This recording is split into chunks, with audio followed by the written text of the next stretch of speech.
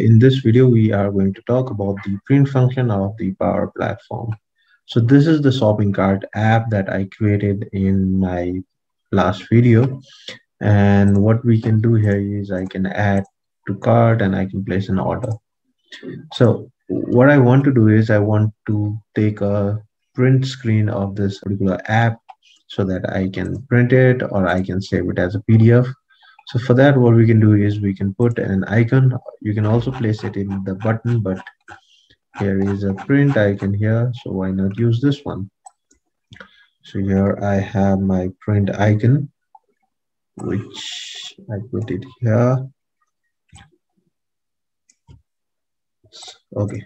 So with this print icon, what I'll do is I'll just type print. With this, you get a printing feature here, which print the screen in the A4 size. So let's print it out. Now you can see this has been printed, but you can still see there is a bit of space here. And if it's in portrait mode, then the space is again a lot bigger. In some cases, you might not see these images if your background graphics is not turned on, and it might look something like this. So this needs to be turned on.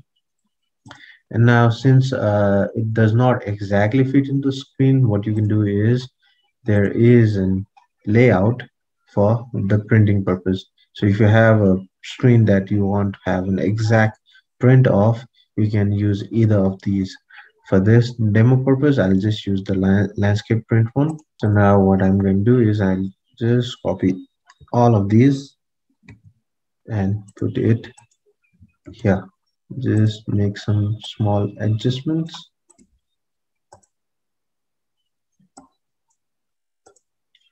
Now let's see how this one goes. Like till end, till corner. So you also get this print label automatically, which I can just put it in front of this print icon. And if you see it's on select, it has the same code. Right. Now let's play this and print this. And since it's in portrait mode and our screen is in landscape, so we have to switch our layout, and it's like exactly fits.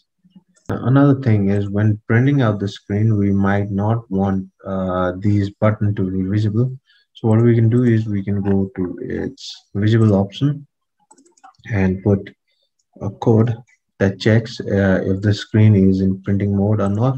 So the condition is if the name of the screen is screen 2. So screen 2 dot printing. So this check whether the screen is in printing mode or not. If it's in printing mode, I don't want it to be visible. If it's not, you can show it.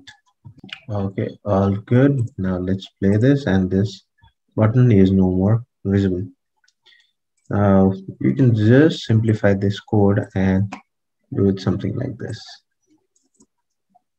So wrap it around. And I put an exclamation at the start, and it acts in the same way that it acts if you put a if condition and put the other stuff. So let's click this, and it's not visible again, but over here it's visible. So that's how you can implement the print functionality in your Power Apps. Thank you so much for watching my video. If you want to see more videos like this, please subscribe to my channel and click the bell notification. Thank you so much.